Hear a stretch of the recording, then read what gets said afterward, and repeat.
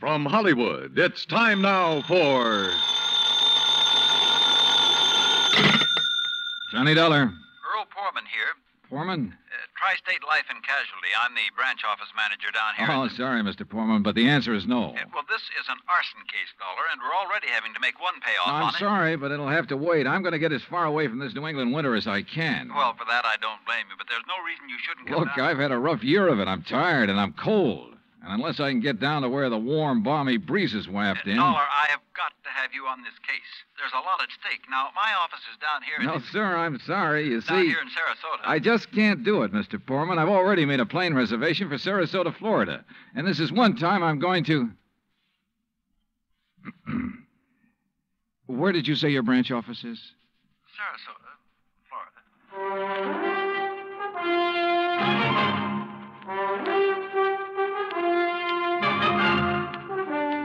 Bob Bailey in the exciting adventures of the man with the action-packed expense account. America's fabulous freelance insurance investigator. Yours truly, Johnny Dollar.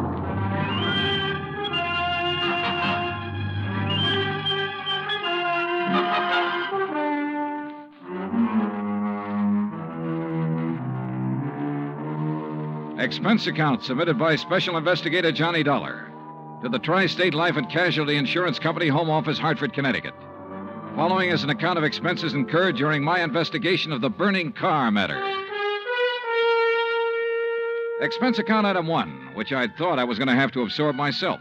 $129, transportation and incidentals to Sarasota, Florida. It was nearly 5 p.m. when I got there, so instead of checking into a hotel, I taxied, that's item 2, $1 even, I taxied to Earl Poorman's office in the Conroy building.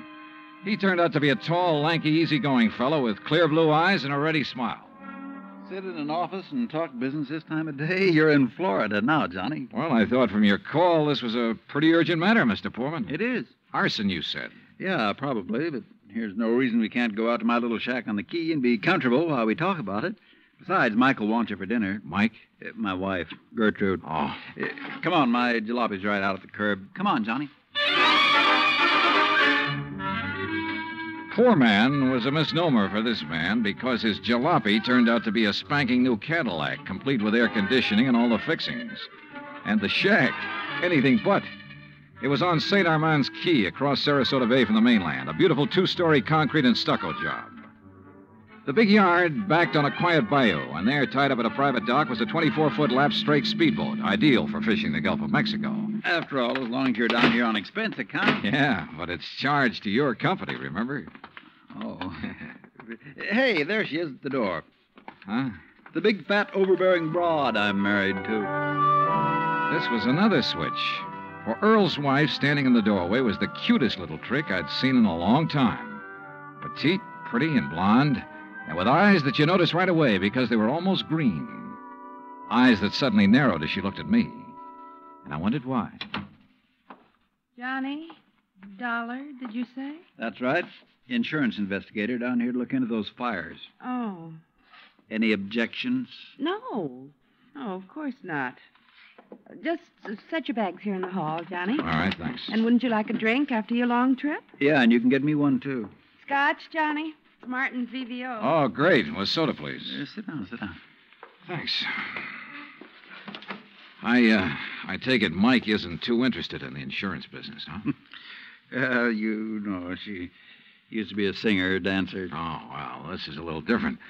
But now, tell me all. Well, actually, I guess we ought to wait until Arnold Carr gets back. Carr? Carr Brothers, Lumber Enterprises. Arnold runs the business, and his brother Edward... Well, Ed just shares the profits. Real black sheep of the family, from what I've been able to learn. Oh? Anyway, they have yards all over the state. There's one here in Sarasota, one up the coast a ways at Fort Pierce, and still another at Arcadia. That's about 40 miles inland, just east of here.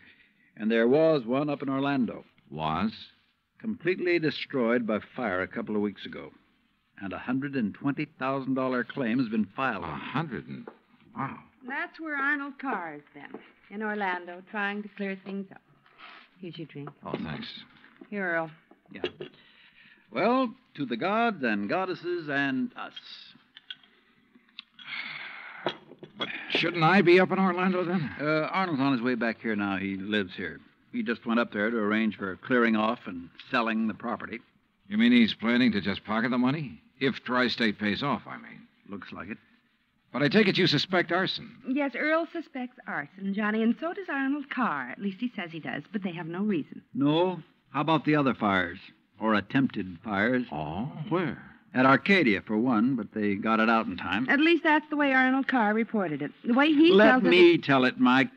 Oh. There was another at the yard here in Sarasota. Arnold himself discovered it one night when he was just driving around. But nothing to indicate it was attempted arson. No, Well, and the authorities up in Orlando found no indication of it there. Mike, you know as well as I do that a lumberyard fire will obliterate signs of arson better than any other kind of fire in the world. Yeah, but she has a point, though, Earl. Unless there's some evidence of arson. Of course.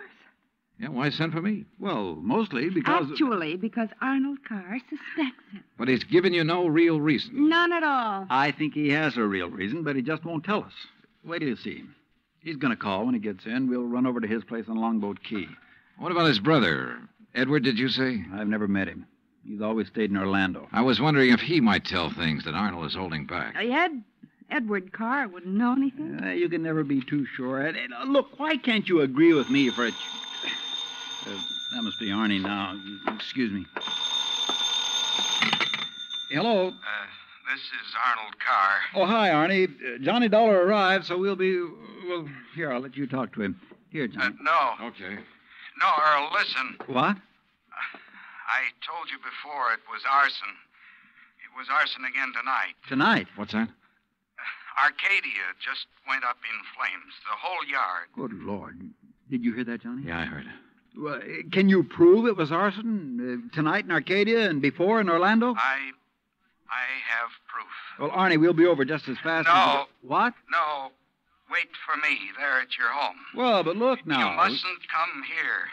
And I mustn't stay here because I... Now, listen, man. You, Arnie? Well, I guess he's ready to tell us now. A suspicion began to grow in my mind. A suspicion that Mike apparently shared with me, that Arnold Carr himself might be responsible for the fires. After all, he was the only one who had seemed to know about the two unsuccessful attempts. He himself had planted the idea of arson. He'd lost no time in filing claim for the Orlando burnout. But Earl said I was wrong. Arnold was too honest a man. Earl had also said we were only 15 minutes from Carr's home. So when half an hour passed, we called him back. Got a busy signal. After the fourth try, the three of us took off in Earl's cab. As we pulled into Carr's driveway, we could see him through the picture window, sitting at his desk, telephone in hand, apparently engrossed in a call. Then, as we walked up to the door, I noticed something else. Arnold Carr looked enough like me to be my brother. Maybe that explained Mike's reaction when she first saw me. Hey, Arnie. Can't you see? He's on the phone in there. Well, the least he can do is hear his own doorbell. Earl, wait. Good Lord. What's the matter? Through the window. Oh, no. Earl? Stand back. Earl, for heaven's sake, what is it? Couldn't you see from out there? No, what's wrong? Oh, Well, Johnny? Right through the forehead, Earl. Looks like a .38. Before I could stop him, Earl took the phone out of the dead man's hand and called headquarters. Mike turned pale and slumped into a chair.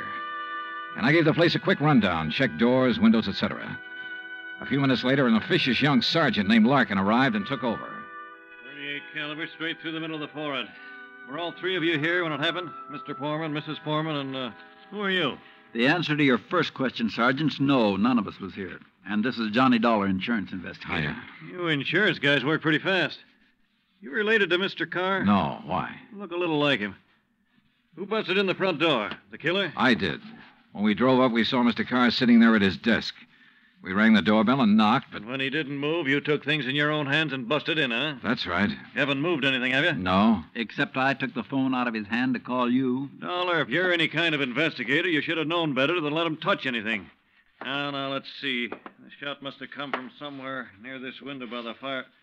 Ah, sure, here we are. Bullet hole right through the pane. Bullet was fired from outside. You're sure, Sergeant? Sure, I'm sure. Look for yourself. You call yourself an investigator? Hey, Cummings, Woolway, check the area around that window beside the chimney out there for footprints. Maybe an empty cartridge case. You folks get out of here so I can call Doc Hanley over and get on with my investigation. And no, Dollar, I don't need any of your help. Well, thank you, Sergeant. Your job is fires, not... Hey, where did Mrs. Porman go? Out to the car. Why? Who told her she could leave? Who told her she had to sit here looking at a corpse? All right, Dollar, all right. Just be sure the three of you stick around town in case I decide to question you further. Oh, of course, Sergeant. Yeah.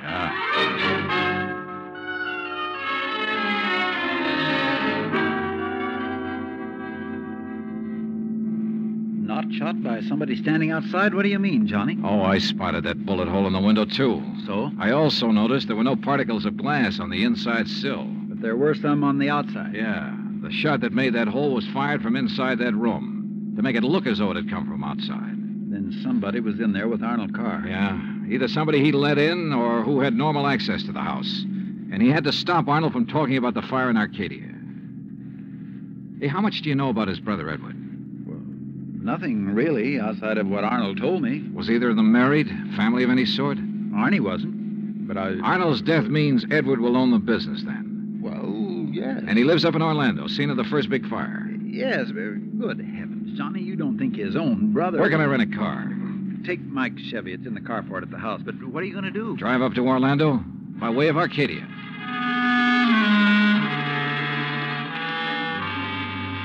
When I got to Arcadia, only a few people were standing around the remains of the fire. One hose company was still working on it, and a couple of police were poking about in the embers. Walking toward it, I almost stumbled over a little old man sitting alone in the darkness beside a palm tree, hunched over, his head in his hands, sobbing. He didn't even look up when I stopped beside him. It's like losing part of my own life, it is. You lost someone in the fire, sir? No, son. Only part of my life. I helped build up that yard, me and Mr. Arnie. Arnold Carr. All along, he's been worried about it. And last week, when him and me smelled smoke and come over here and put out the barrel of trash that was smoldering, he knew. Knew what? That somebody was trying to burn him out? That's why he stopped by tonight on his way home. That's why we drove over here, him and me. And I brought my gun just in case. Yeah. Well, we got here too late. It was already blazing. And when he seen the automobile pulling away... What auto? Yes, Frank, he said to me. I knowed he was the one trying to burn me out, he said. Who, old-timer? Who do you mean? He didn't say. Then he called the fire department. That car that pulled away, what was it? Just a auto, big white Buick. But he tied it in with whoever set the fire. All he said was, I knowed he was the one. Do you know who it was he meant? Well, he told me even if I did know, I should never tell. Even the police. Well, who do you think it was? Break my word to Mr. Arnie? Never, son. All right, look, old man, I'm sorry to have to tell you this. Mr. Arnie's dead. What? But he can't be. He was... You. Huh? Maybe you thought in the darkness I would know you. But I do know you. Oh, now, just a minute, old-timer. If Mr. Arnie's dead, it's because you killed him. What?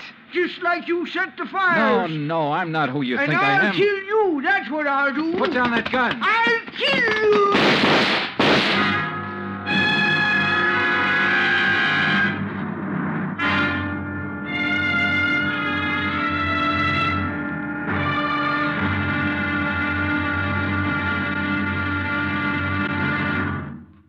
Act Two of yours truly, Johnny Dollar, in just a moment. Now, Act Two of yours truly, Johnny Dollar, and the burning car matter.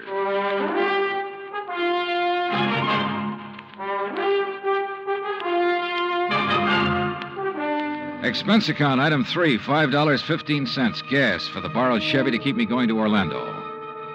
Either the old man's eyesight was bad or he was just a lousy shot. Either way, it was okay by me. I hated to slap him down, but there was no point hanging around Arcadia trying to explain things to the local authorities. So after making sure I hadn't really hurt him, I appropriated his gun and took off fast. He'd thought I was someone else. Even I had noticed a family-type resemblance to myself and Arnold Carr. Sergeant Larkin had asked me if I was related to him. And now the old man at the fire had apparently thought I was the one who... Oh, well, I'm afraid I made the rest of the trip to Orlando in somewhat less than legal time. And at police headquarters, I barged into the office of Lieutenant Cal Hudson without bothering to be announced. So early in the morning? Sit down while I finish up a report, Mr. Carr. Thanks. I was trying to reach you, but we got no answer to the phone at your house. Well, that's very interesting, Lieutenant. I'm afraid I have the painful duty of notifying you that your brother Arnold down in Sarasota last night... Why did you say very interesting, Mr. Carr? Or had you already learned... Well, I'll be doggone. Yeah. You're not the first one. Who are you? Johnny Dollar, insurance investigator. I can't believe it. Dollar, you look enough like Edward Carr to be his twin. You even sound a lot like him. I take it you haven't located Edward yet? Well, no. Lieutenant, I think Edward Carr is the firebug we're after. And the killer. Wait a minute. Briefly as possible, I told him of Arnold Carr's phone call to Earl Poorman. His emotional upset just before he was killed. I told him Arnold had been murdered by someone inside the house, someone close to him. And that everything indicated that someone could very well be Edward Carr. That's still all just theory, Dollar, without any proof. Well, I will admit that Edward is a pretty worthless playboy living off the profits of the lumberyard. In any event, the lieutenant promised to put out an APB on Edward Carr. That was at breakfast for the two of us, item 4, $3.25. Before I left him, he gave me Ed Carr's address, 1726 Allen Place. As I expected, there was no answer to the doorbell at 1726, so I tried visiting up the street. It quickly became clear that Ed Carr wasn't very popular in this otherwise quiet, well-ordered neighborhood. Those big, noisy parties at all hours of the night, cars parked up and down the street, blocking respectable people's driveways. Yes, ma'am. You know, well... once in a while you expect a person to have callers and such. Me, I have the ladies' bridge club every third Wednesday, for instance. Well, that's nice. But these are all ladies, not like some of the trash that man and his friends have, dancing and drinking and carrying on at all hours. Yes, you mentioned cars, Mrs. You Harper. know, people like Mrs. Hereford Robbins. She's awfully nice. And Janet Osterworthy. Now, she's a widow. Well... And, you know, she could have her pick of anybody she liked. But does she ever look at another man? No, sir. And then there's Mrs. Harper. Yes? You mentioned cars. Do you know what kind Mr. Carr drove? Why, yes. It was a big white one. And the make? Well, no. My husband, when he was alive, always drove a Maxwell, and I guess that's the only kind I ever got to know by name. But Mr. Carr's is white. Only I guess that isn't much help to you, is it? All the white cars here in Florida, I mean. Look. Now, even that blonde hussy who's around him all the time drives a white car. Oh, I really shouldn't use a word like that, though, should I? But it fits. Wait a minute. What blonde, Mrs. Harper? Mr. Dollar, I don't pay any attention to people like that. Why, you'd think she owned that house of his, the way she keeps popping in and out all hours as if she belonged there. Mrs. Harper. And drives all the way up from Sarasota, too. Do you know who she is? I do not. I refuse to pay any attention to people like... And the way she dresses, too, like a newly rich chorus girl with all her fancy clothes and furs and things. How do you know she comes from Sarasota?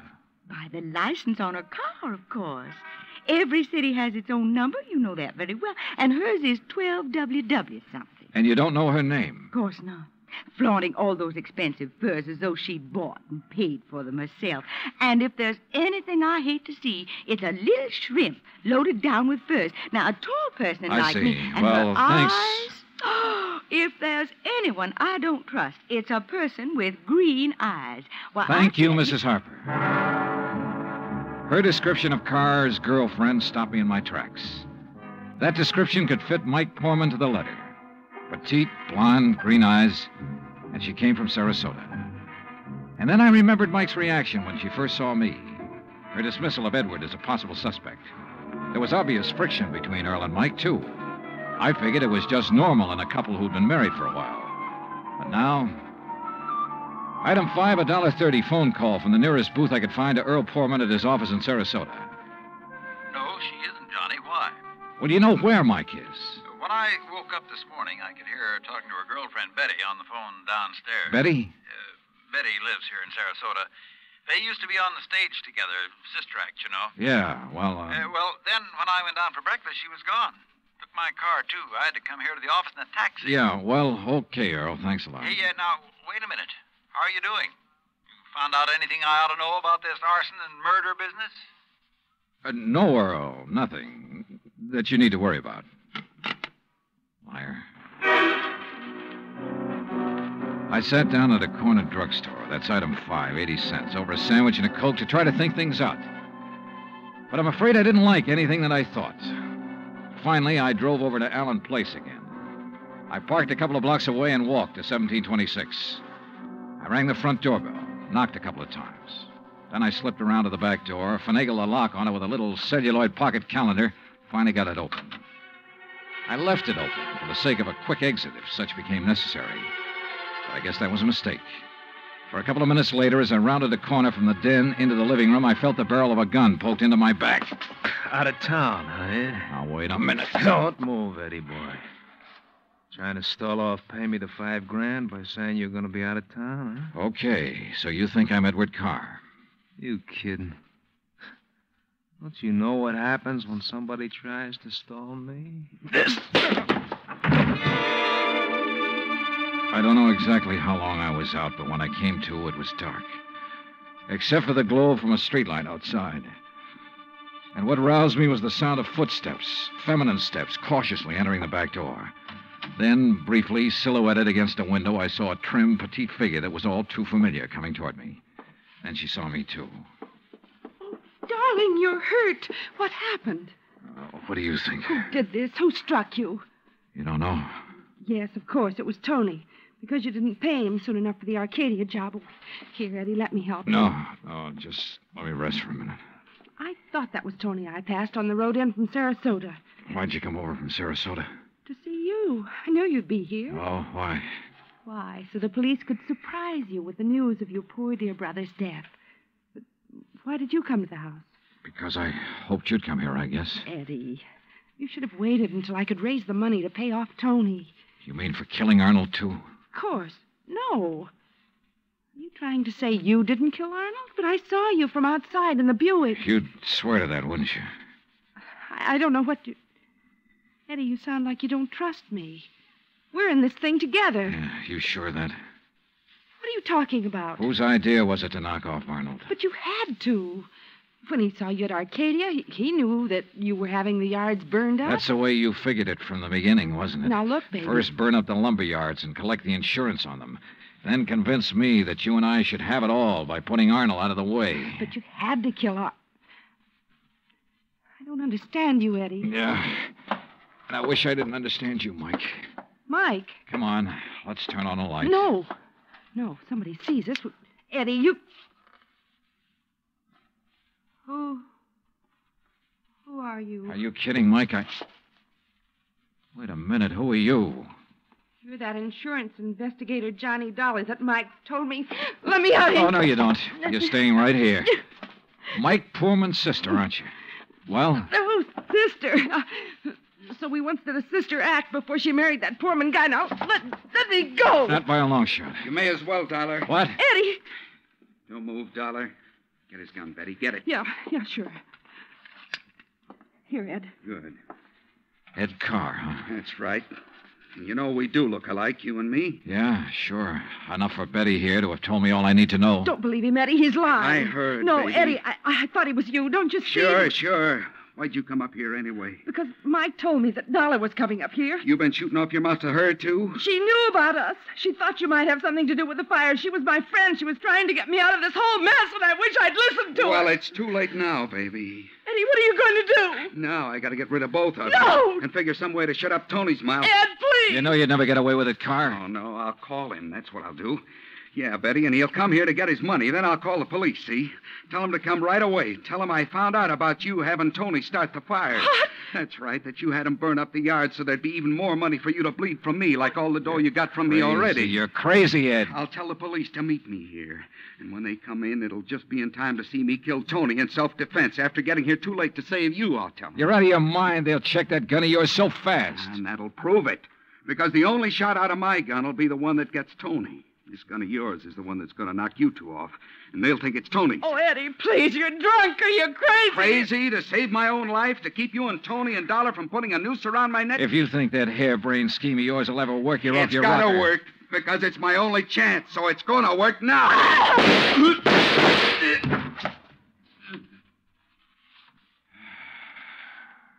Thanks, Lieutenant. I'm afraid I was too late to save her, Johnny. Mm-hmm. Yeah. But Eddie Carr will live to face a jury. What brought you here, anyhow? I did, Johnny. Mike, stay there.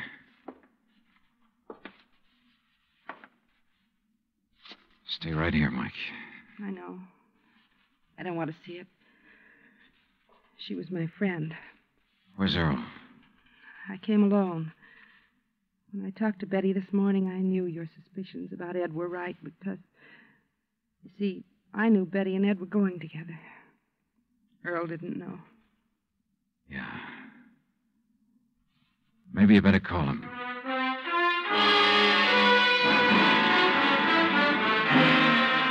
Expense account item 6, $9.80, gas and incidentals for the drive for the two of us back to Sarasota. Remarks? Betty, of course, has already paid for her part in the deal, and I guess it's pretty obvious what'll happen to Ed Carr and Tony Ricardo. The insurance money in the Carr estates will be distributed according to Florida law. Further remarks, the apparent friction between Earl and Mike was only part of a normal married life. They're a pretty nice pair. Oh, and I thoroughly enjoyed 3 days of fishing in the Gulf, thanks to Earl. Expense account total, including all the incidentals I could think of, $385.26. Yours truly, Johnny Dollar.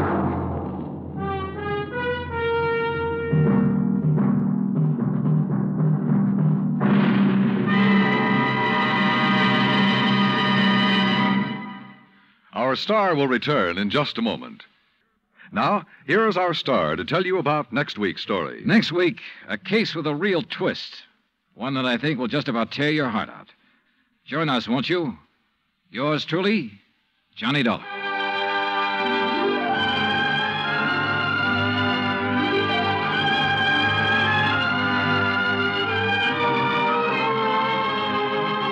Yours truly, Johnny Dollar, starring Bob Bailey, originates in Hollywood. It is produced and directed by Jack Johnstone, who also wrote tonight's story. Heard in our cast were Virginia Gregg, Harley Bear, Victor Perrin, Bob Bruce, Harry Bartell, Vivi Janis, Tony Barrett, and Junius Matthews. Musical supervision is by Amerigo Marino.